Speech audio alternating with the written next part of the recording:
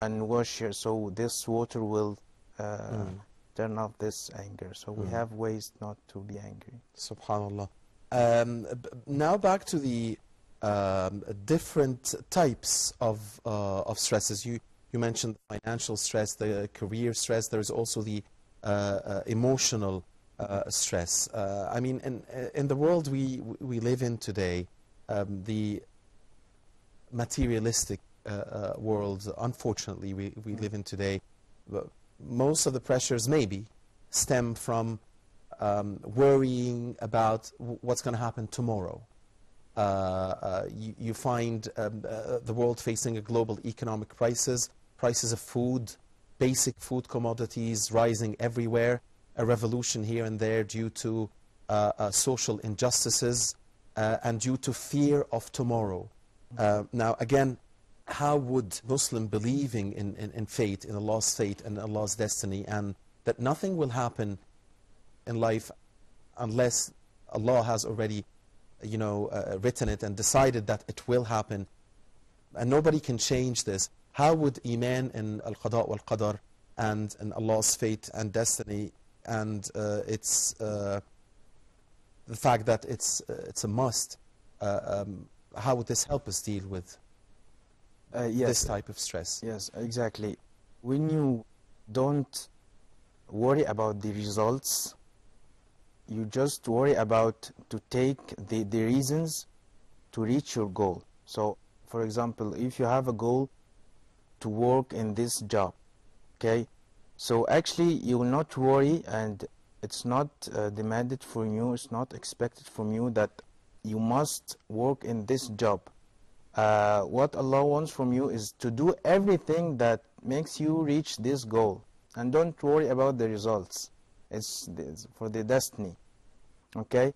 And you feel relieved when you do what the best you can do and you didn't reach your goal. Say Alhamdulillah, I did my best.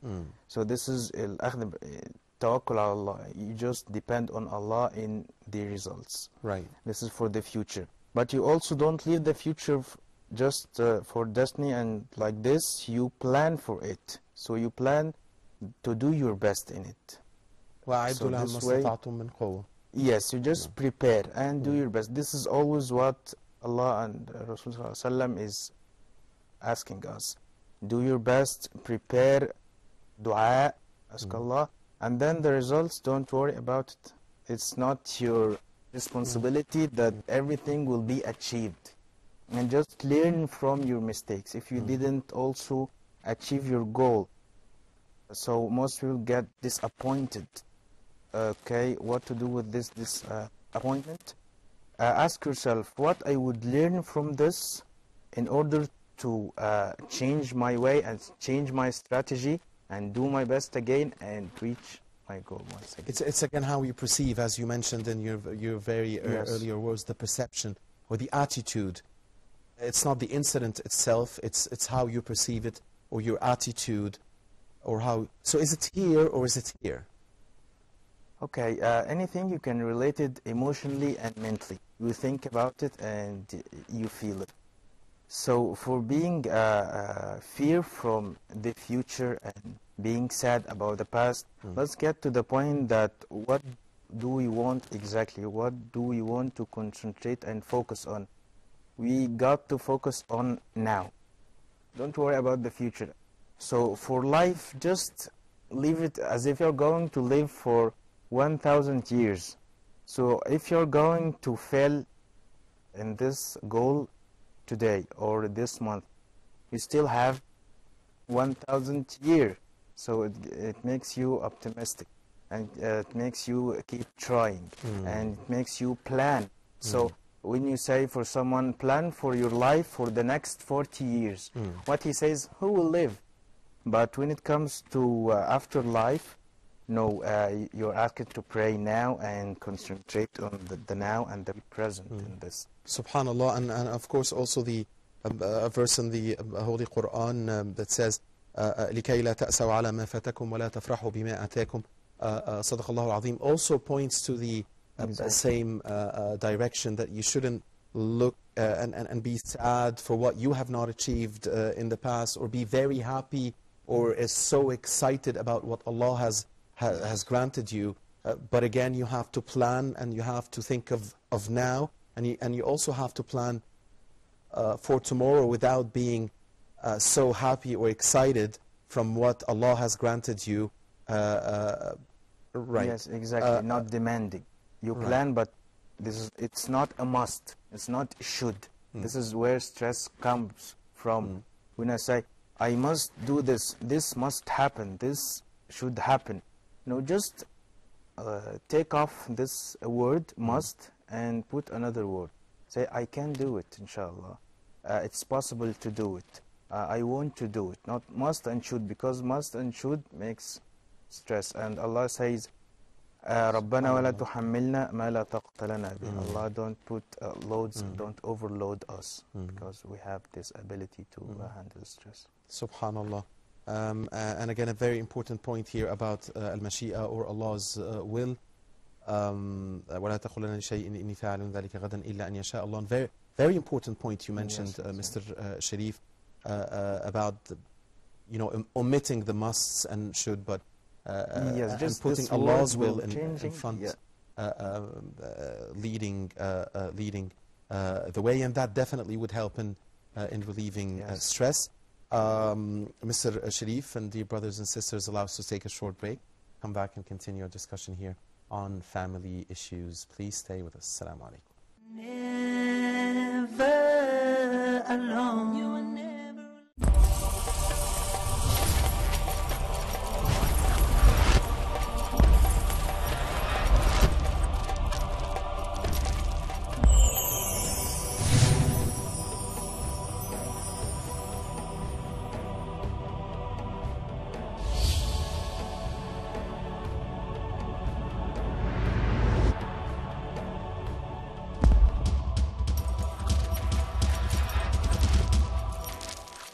Behold the signs, knowledge lost.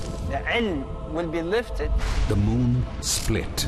and the moon is being split in two halves. Adultery widespread. That adultery will be something that is common amongst people. The Prophet sallallahu alaihi wasallam no more. Time that Rasulullah died, that incident was minor signs of the day of resurrection. Nevertheless, all the prophesied minor signs will certainly herald the onset of the Qiyamah. Join Sayyid Raghi in the Minor Signs of Qiyamah every Saturday at 4 p.m. and repeat telecast at 2:30 a.m. UK on Peace TV. never alone. You are never Assalamu alaikum wa rahmatullahi wa barakatuh. Thanks for staying with us and welcome back. Mr. Sharif, allow me to go back to the types of stress, if you will. The emotional type, we want to focus on this, because especially within the family, because I believe it is of great concern to most families. Yes, so let's say first what are the types, what stress affects us. So it affects us physically, our body, and mentally, our mind, and emotionally. Those are the three things that it affects. So we said that diseases, when it affects us physically and mentally, we have headache and we can't concentrate, we can't focus, we forget things because of this stress. And emotionally, actually, there are four major emotions, which are anger, fear, sadness, and guilt. So I might face a situation and I feel fear from it, okay? So it's okay, give myself permission to feel this. And this is a way of thinking about the emotion. I say it's just an emotion, okay? And this emotion comes because it gives us a signal that in this situation there is something I have to do about. There is something I have to take an action about. So I might fight or do something, take an action, fight, or flight, just leave it, okay, or freeze, or just it tells me what are the learnings from this situation. Okay, so if there is a learning, I take this learning and leave the emotion. Thank you, and okay. And if there is no learning, so there's no logic in carrying this emotion. So it just And usually there is not, I assume, one optimum way of dealing with it, right? Fight or flight or freeze. That would course. depend on the character, on the situation, and on the history. Yes, exactly. The funny point is that someone maybe at work, he got really carried a lot of stress at work. So when he comes at home, maybe he say Assalamu alaikum, wa alaikum salam, and you also saying alaikum salam. It's a simple thing. So you don't, as you said, you don't take a situation as it is separately from my whole life. So if he's relaxed and he's coming from his work and he's happy and he's loving his job, and so he will come at home and he's happy to see his wife and his children. So that, of course, will support them. Okay, they can do anything and they can do whatever. He's relaxed. He can, as long as you are relaxed, you are in control. We'll get to the relaxation techniques, Mr. Sharif, but allow me to say in the same point, and the phases of emotions. You said the four major emotions: anger, fear, sadness, and guilt. You started by talking about fear. We talked earlier about anger. I want to stay with fear. It happens that the father or the mother or the kids might have something or an incident might occur that would make one of them fearful. And you mentioned how to deal with fear, whether with fight or flight or freeze.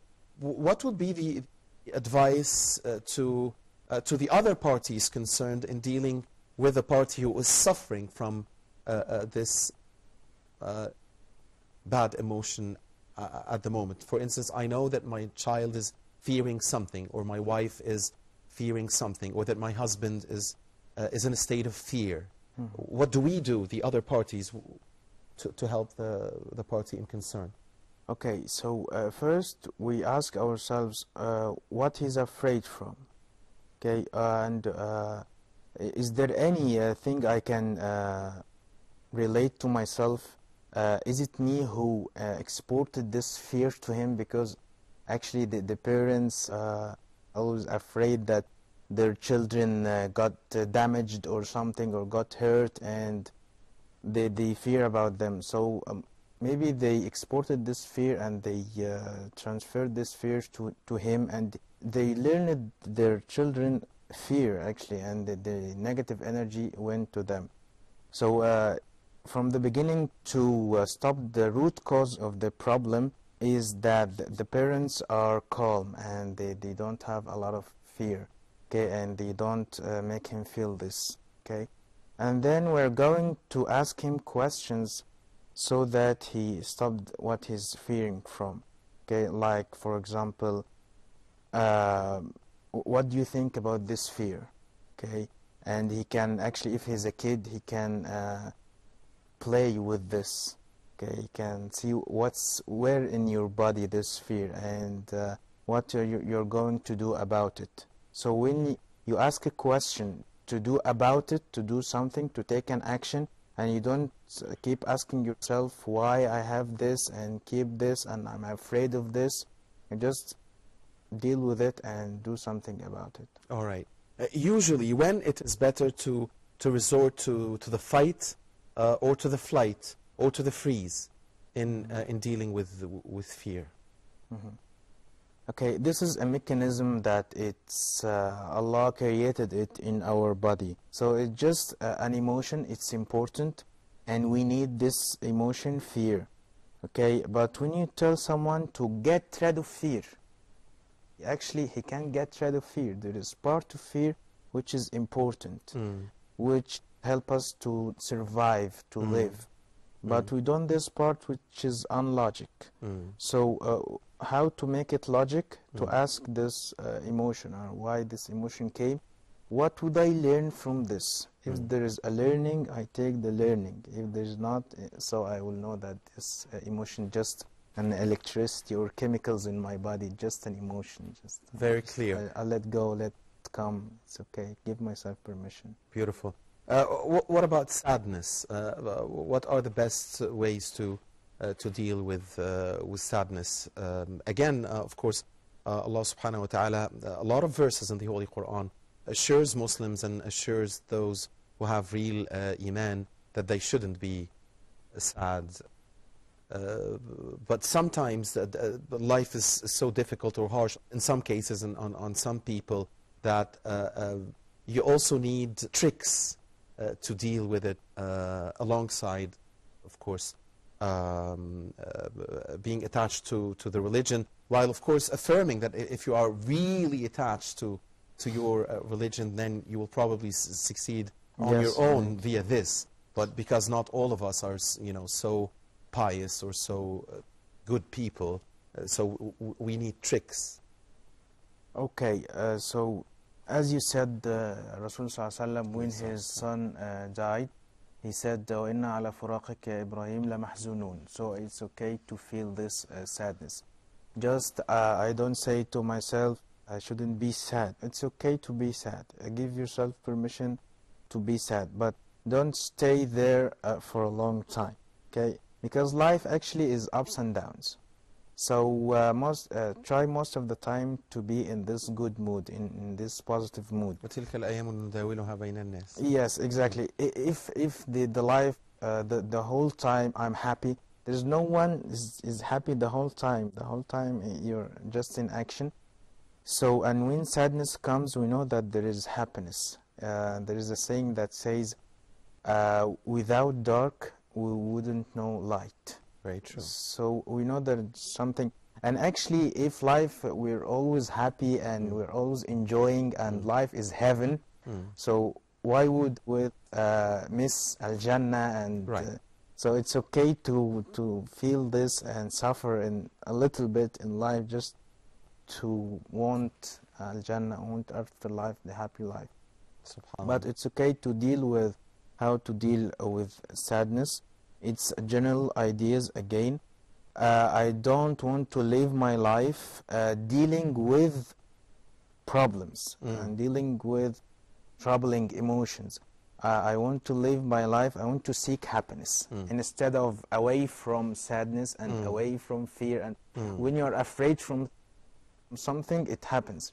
Because most of the time, the ideas in my mind, it's I don't want to be sad, I don't want to be fearful, I don't want to. So what are the words in this talking? It's sad and fear. So the unconscious mind don't really perceive the negation. So if I'm telling you now, do not think about a red elephant.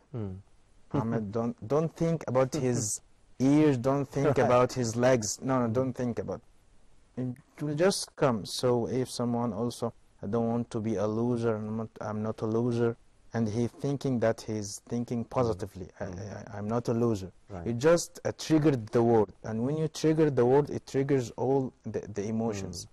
So it's okay, leave this, it's okay that it happens, let come, let go, whatever, just an emotion, just an innocent signal in you, but I'm seeking happiness, I'm seeking the future, I'm seeking I'm brave. I'm a calmness. champion. Exactly. I'm courageous. Courage. I'm yeah. smart. I'm a hard Exactly. worker. Exactly. This positive thinking is very And when powerful. you keep saying it, saying is believing, as the saying After also repetition, yes. goes. And I believe that if you, especially to children, if you keep telling them you're a Yeah. champion, you're Yes. smart, you're good, you're the best, then this, grows up with them, doesn't it? Yes, exactly. And when this situation, Even if it's you not told me- necessarily true, because of course not everybody's the best and not everybody's the bravest or the most courageous. Yes, but exactly. As much that- as you can, when you say to your child, don't cry and don't be fearful, don't be, you make him think about it and focus on it and concentrate. Try as much as possible, do not mention negative words, even it's in an order. Beautifully said, Mr. Sharif. Unfortunately, that's all the time we have. We do thank you very much, dear brothers and sisters, for watching Family issues. We have to end it here. We thank on behalf of you very much, Thank Mr. you. Sharif Gamil. Most welcome. Mr. Sharif Gamal, a human development specialist. Sorry, I have a friend who's Sharif Gamil, so that's Yeah, why it's okay. Mr. Sharif Gamal, a human development specialist. Jazakumullah khair. Thank you for Thank being you. with us, and we hope to see you again Most welcome. on family Thank you. issues. And thank you, dear brothers and sisters, for watching us. Until we meet again, Assalamu alaikum wa rahmatullahi wa barakatuh. Never alone. You are never alone. Through sorrow and through grief, through happiness and peace, you are never alone. So now, as you long for your past, prepare for your future, but knowing nothing's gonna last. You see, this life is but a road, a straight and narrow path to our final abode.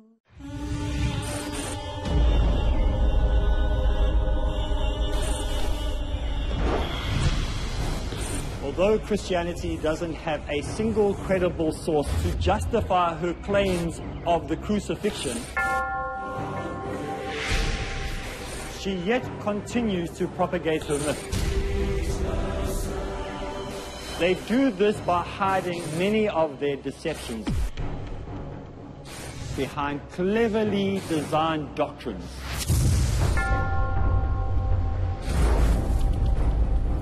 Did you know that Christianity stands or falls at the cross?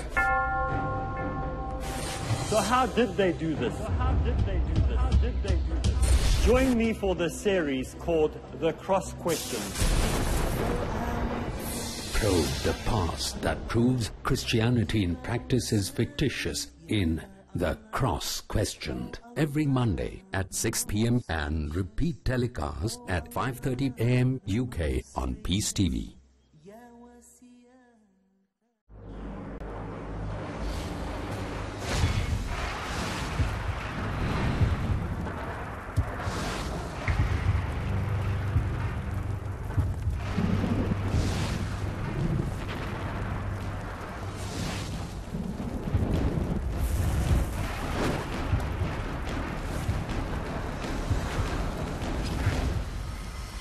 Every human being can agree to disagree or disagree to agree.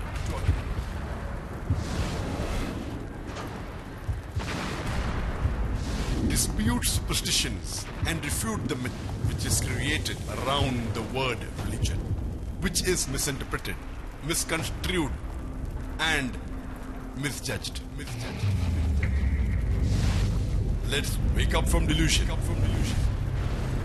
And step into the world of reality with confidence. Find all the answers to confront or defy, reject or accept, dispute or challenge when caught in crossfire. Misconceptions clarified, falsehood exposed, and truth revealed. Discover the reality with Dr. Zakir Naik in Crossfire every Saturday at 8:30 p.m. and repeat telecast at 12:30 p.m. UK on Peace TV.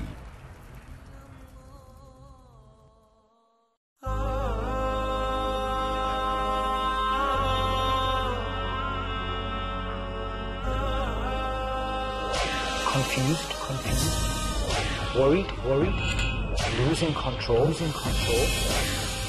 If you are a parent, these feelings may well be all too familiar. In a society in which we increasingly feel that we are losing our children,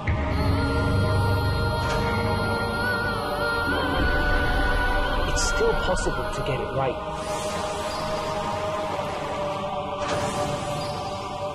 And Islam will show you how.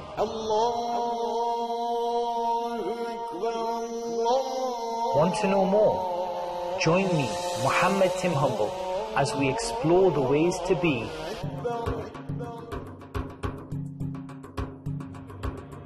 a good Muslim parent.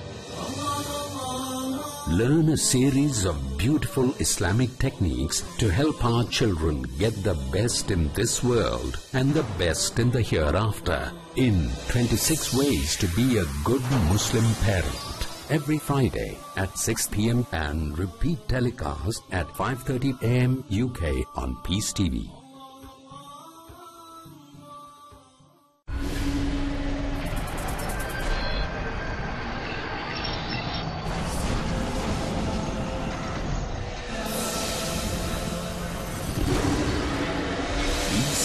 Network, the solution for humanity.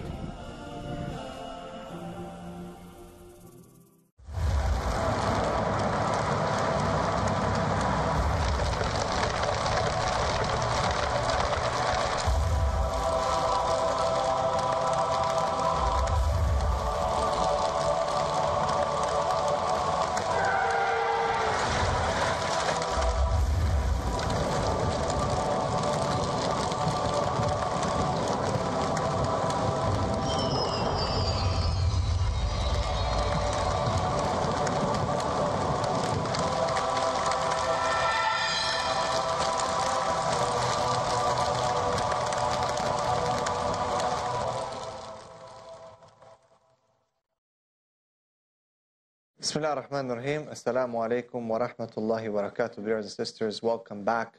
This is your host, Gabriel Romania. We are watching Defense Against Disaster, where we are teaching you how to defend your faith against the attacks of people who want to misguide you, people who want to cause confusion. People want to cause confusion in your house, in your community, in the ummah.